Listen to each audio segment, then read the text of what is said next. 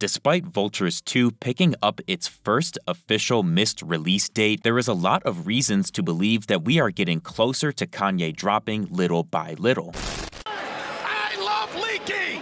Although Ye did actually say the March 8th date, it unfortunately will be joining the ever-growing list of missed Vultures drop dates. But much like with Volume 1, it's clear that Kanye is very focused on getting this project finished, and he's not letting anything distract him, not even a previously announced release date. While we've been hearing quite a lot about Vultures 2 for the past few days from producers like Timbaland, Shadow, Vayus, and AOAA, Kanye himself has not even so much as mentioned it since February 14th when he included a reference to Lil Wayne's verse on Lifestyle in an Instagram caption. Besides that, you wouldn't have even known Kanye or Ty were working on the album since they've both been basically radio silent about it for quite a while now. However, just a little while ago, Kanye did acknowledge Vultures 2 and confirmed that he's cooking up for an anticipated release. This confirmation came from a DM Ye sent to Ye fanatics, which they promptly tweeted after watermarking the shit out of the screenshot. But in the DMs, we see Ye fanatics asking if the album will be available today, to which Kanye says, "We in the lab." And of course, he's going to directly avoid the question in order to not be held to another potential drop date. I would say that this signifies that obviously he is working very hard on the album, but that even he doesn't know yet when it will be released. I still think March 15th is what he will end up going with because it gives him the 3 upcoming live shows to debut some new songs and get a good feel for the ones that were never played in front of an arena crowd like Gun to My Head, Lifestyle, Don't Kill the Party, and Take Off Your Dress. He did play all of those songs, but Gun to My Head was in Vegas with no live crowd, and the other 3 were all debuted via Instagram Live, so obviously not the kind of setting that Kanye uses to really judge the sound of his work. He very clearly lined these 3 shows up the way they are so that he can play some songs, maybe tweak them, then 2 days later play some more, and by the time Rolling Loud comes, he's got everything he needs to polish up the project for a drop next Friday, the 15th.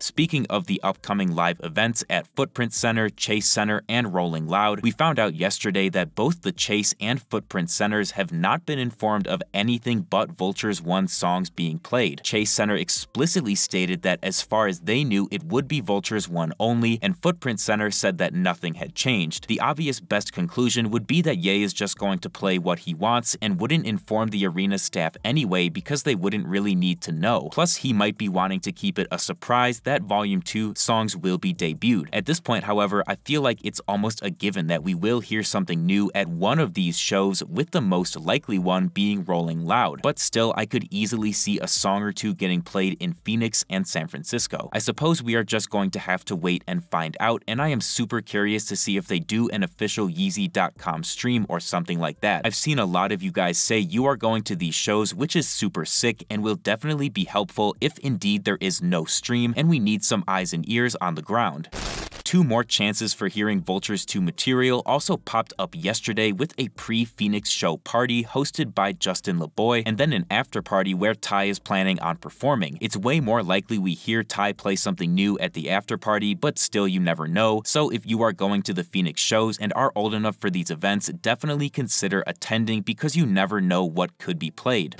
Hopefully everyone by now knows how instrumental JPEG Mafia was to helping craft Volume 1's overall sound with his iconic drum production. You should also know, however, that he's going to be doing the same thing and probably more for Volume 2, with him actually saying to a fan a few days ago that he's doing too much for the album. I feel like this probably means Kanye is having him produce his own versions of like every single song in consideration, which is most likely a shit ton of work. Peggy performed at the Pitchfork Music Festival yesterday, where he played unheard contributions to both Fuck Some and Paid. Fuck Some also contained the scrapped Quavo feature, and this is likely the version of the song he was working on in the Instagram video right when the Freddie beef kicked off. Can you please just bring up Freddie Gibbs' song? I don't like his verse, I only like it when you say it because the song is so perfect, but he ruins it because he's... Paid, on the other hand, pretty much just has his own custom drums, but both of these songs definitely sound a bit wild. Yeah. I'm tryna fuck some right now, split this little GC. She said slut me out, she just wanna suck my dick. Shit, take a little pip of that bread, treat it like sexy red. Shit, throw that little shit back, showing you ain't scared. No. Fuck her like a porn star, in the car. Fuck her on the jet, yeah, we taking off. Fuck her in the club, on top of the bar. Got her fucked up in the head, the fuck you thought?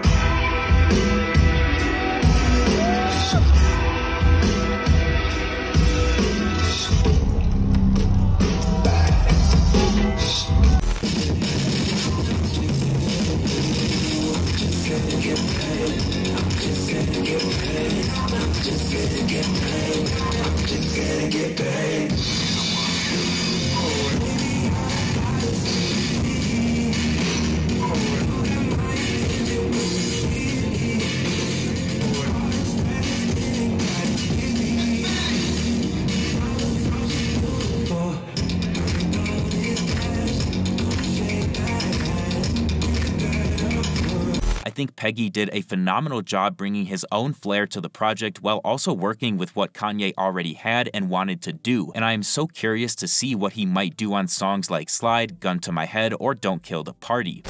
Things are really just getting started for Vultures 2 at this point, and Kanye could turn shit up to 11 at any time. The way he's been so secretive about Volume 2, I feel like one day we could wake up to a single randomly dropped. And of course, I do expect new material to be played Sunday, Tuesday, and Thursday at the live events, so I wouldn't say it's completely over just because the March 8th date was missed.